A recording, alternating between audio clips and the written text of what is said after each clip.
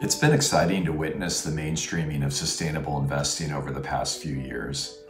There's been a lot of attention on positive fund flows and investor commitments to integrate ESG factors. But what's more interesting to us is how companies are increasingly embedding it into their strategic decision-making. This isn't just a function of investor demand for greater disclosure. We think it actually reflects the growing materiality of environmental and social issues in terms of their impact on value creation and the cost of capital.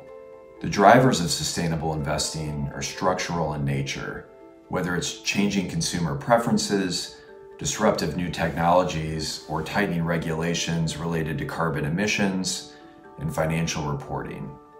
These drivers represent emerging risks for companies across different industries, but also opportunities.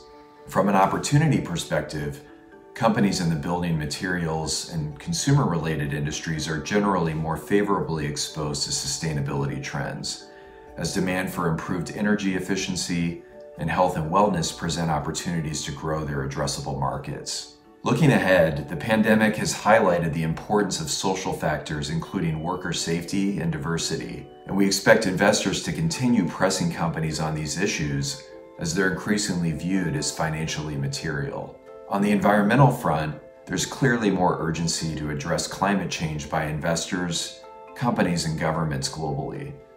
From a policy perspective, the new administration in the US brought a significant change in tone from day one, recommitting to the Paris Agreement and pledging to achieve net zero emissions by 2050. Perhaps even more notable is China's commitment to halt its rise in emissions before 2030 and become carbon neutral by 2060. This would require an unprecedented shift in the energy mix, as fossil fuels currently account for 85% of China's energy consumption.